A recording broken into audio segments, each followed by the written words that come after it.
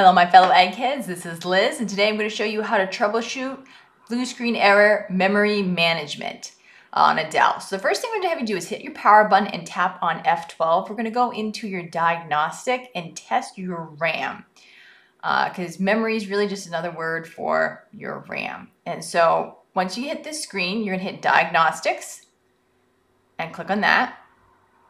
We have the Windows 10 version of this video, by the way, also down in the description. Now, as you can see, it is scanning for any sort of hardware problems. So we're going to see if Dell's built-in diagnostic will show us if there's a RAM problem. Okay, so it says all tests passed successfully. If your RAM failed, then you would need to replace it. But in this case, it didn't fail, so we're going to move on to the next step, which is more aggressively testing your RAM. This is because sometimes the diagnostic will only pick up on if the RAM is slightly bad, is very bad, but we're going to test it for if it's really bad. If you don't want this more aggressive approach, you can skip to the end of the video, which will show you a third option for troubleshooting, but this is really the most thorough one. Is we're going to make sure that our Dell is all the way off and we're going to test the RAM again, but this time we're going to go inside the computer. Once again, you're nervous going inside the computer, not a problem. Skip to the last step in the video. Okay, so I'm going to open up my Dell. You can get a disassembly video for that. Once I'm inside, I'm going to test my RAM. One stick at a time. So first thing, make sure that when you're testing your RAM, your battery is unplugged. Also, be careful not to touch a bunch of the components inside the computer and be careful when unplugging your battery. So you want no power in the board, meaning unplug your battery and your power cord so that you have no power running in it whatsoever. Okay, so looking at your RAM. First thing I'm going to do, if I have 2 sticks of RAM, I'm going to try removing one at a time.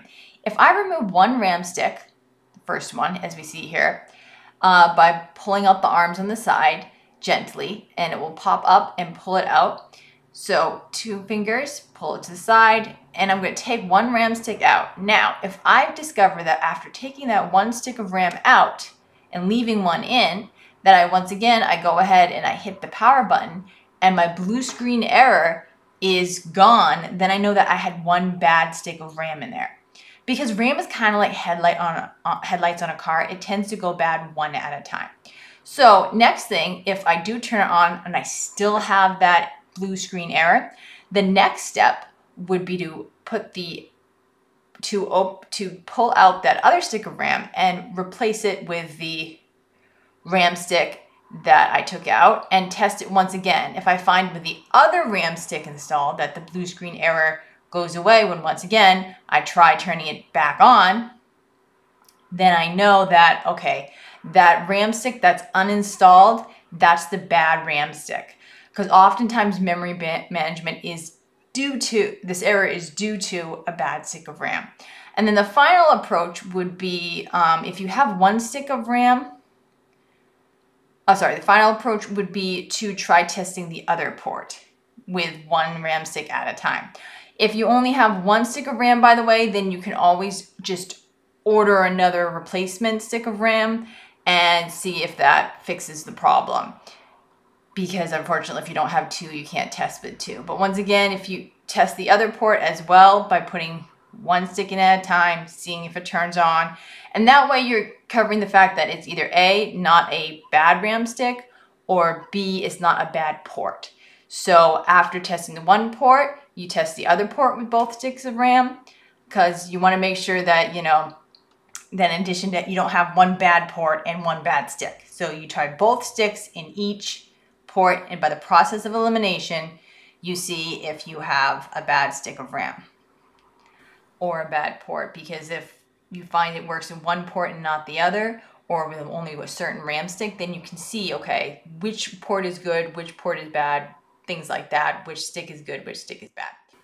Okay, so you need to order a new RAM stick. Let's just look at one real quick. You're going to look for a part number. The easiest way to ensure that you get the right stick is just order the same brand and the same part number. That's really the easiest way to do it. Order it on Amazon, a new one, or order it on eBay, a new one. I don't really suggest getting a used one because you could just end up in the same exact, position you are in now. Okay, so if all your RAM checks out is working, you don't have any problems, the last thing you could try that oftentimes works is reinstalling the operating system. In the description down below, we have a video on how you can take a USB stick, like you see here in the shot, and reinstall Windows from scratch.